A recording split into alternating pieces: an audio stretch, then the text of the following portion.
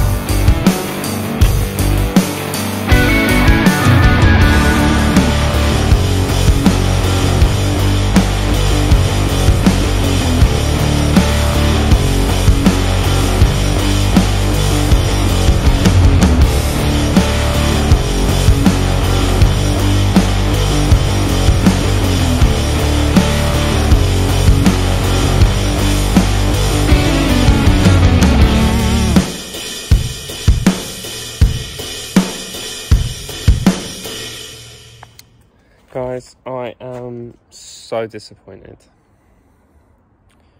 The last time I painted, I put gazebo up. I spent like 6 hours putting a gazebo up, lining the whole inside of it with plastic. And in the end, all that happened was all the bugs that were already in the gazebo stayed in the gazebo and bred within the gazebo, and I ended up having so many bugs in my paint. And I thought, you know what, this time I can do it out like, without a gazebo. I thought the wind would maybe stop the bugs, and I was having loads of problems in the gazebo with overspray and all sorts. So I thought maybe without the gazebo would be better. No, in fact the paint has got so much trash in it that I tempted to just give up. I mean, I don't know, you can just about see that in the paint. This is all bits of tree and bugs that have fallen in it. There's a whole fly over here. I've had an entire wasp land in this paint. I'm so bummed out, because otherwise it looks pretty good. It needs one more coat of lacquer. But otherwise, other than all of the trash in the paint, there's just so much of it. I don't know if I can bring myself to just throw it on the van and deal with it. I mean, I'm not gonna lie, it's still gonna be one of the best looking panels on the van.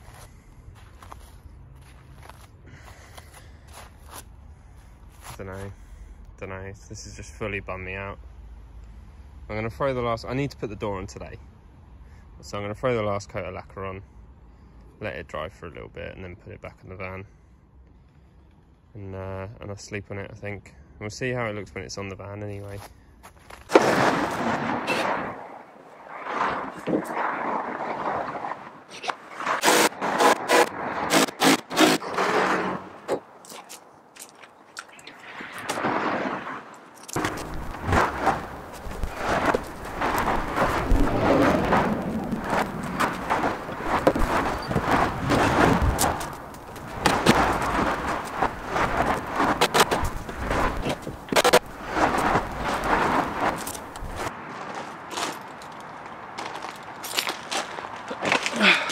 So let's talk about what happened. Well, first of all, the paint doesn't match. I'm sure it's picking it up in the camera, but it's clearly white. More white than this door, which is yellow, and in fact the rest of the van is slightly yellow too. So I've either got the wrong paint code or I've used the wrong primer. Saying that, I didn't use any primer other than on the bits I filled, which is another mistake I made. So I used so much paint trying to get the whole panel white. What I should have done is use primer. I should have primed the whole thing. But saying that, I think if I'd used white primer, I would still be in this same position now, because I don't know if you can see, but just here on this corner, I've done a little bit of repair work. When the original door was here, it crumpled this corner slightly, and I have pulled that out, and I've done a little bit of repair work. I haven't painted it the right colour yet, but it's primed.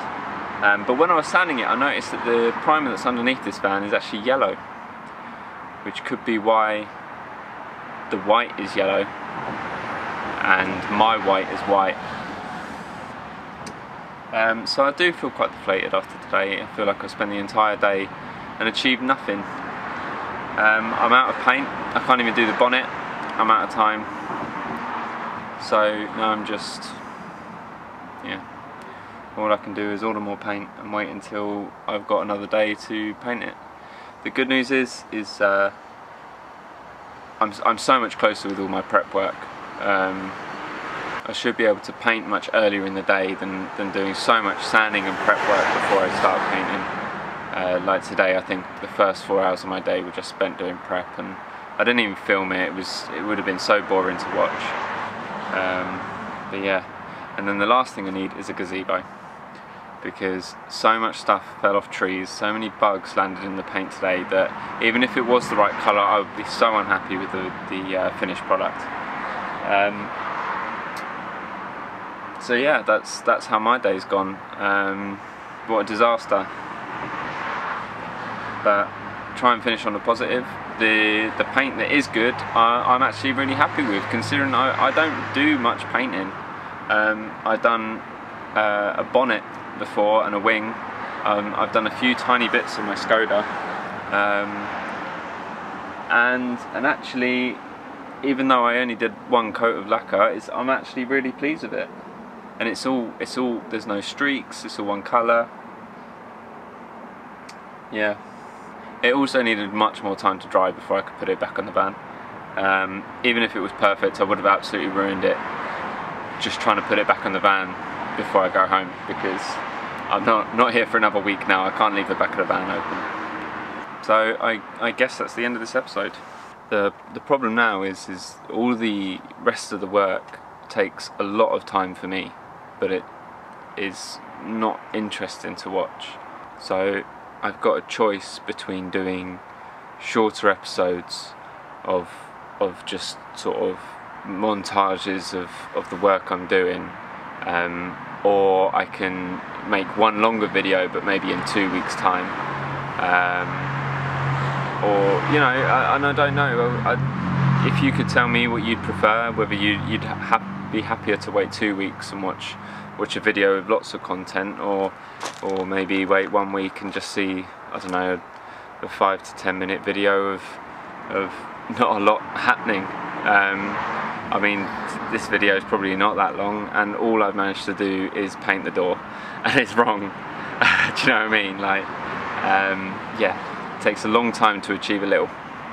and unfortunately that's how every vehicle repair will go. Even other YouTubers, they will condense their the last bit of putting the vehicle together into one video, but they're probably videos ahead of themselves, so they can get away with doing it and maintaining an upload schedule, whereas I'm literally film, upload. Very little is done previously.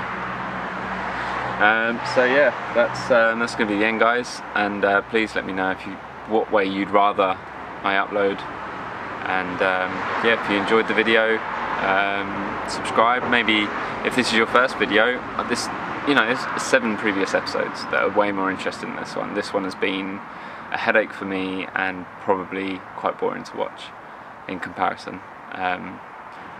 So yeah, that's it's worth watching, definitely. So yeah, that's it from me. Hope you enjoyed it, and I'll see you next time, because I don't know if it's going to be in a week. But yeah, see you later.